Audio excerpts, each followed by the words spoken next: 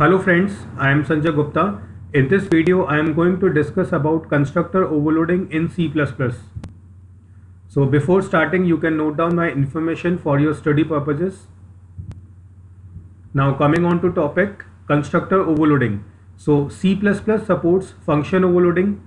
A constructor also works like a function. So constructor is similar to a function. So according to function overloading, we can define more than one function with same name, but number of arguments and type of arguments must differ. So this concept I have already explained you in my video, which is based on function overloading, that in C++ we can define more than one functions with same name, but their argument list or their number of arguments should be different. So similarly, we can define more than one constructors in a class by passing different number of arguments to them. This is called constructor overloading. So if you want to define more than one constructor in a class, it is possible, and this concept will be known as constructor overloading. But remember, you have to pass different number of arguments or different type of arguments whenever you are defining more than one constructors. So you can understand this concept with the help of this example. In this example, account class is defined, and inside this class I have implemented three constructors. You can see that all three constructors are having name account. In first definition, no argument is passed, so this constructor is known as default constructor, and 0 and 0.0 is initialized in account number and balance respectively. In second constructor, a single argument is received, which is A. Then A is initialized into account number and balance is initialized with 0.0.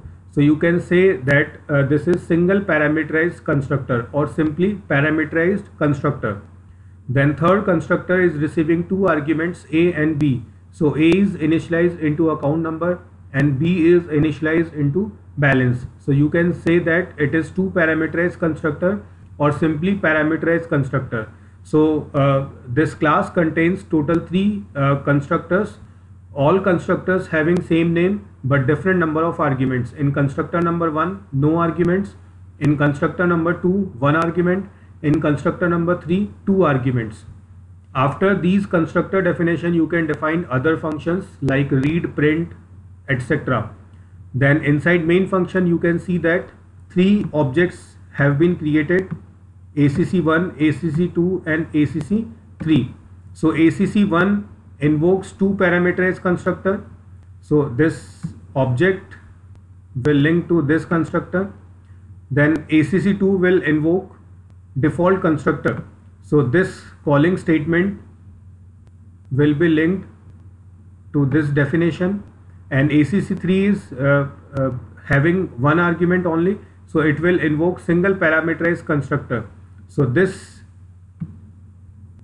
object creation will be linked to second definition. So you can see that we can create n number of objects in main function, and whenever we are creating any object, we can pass desired number of arguments to it.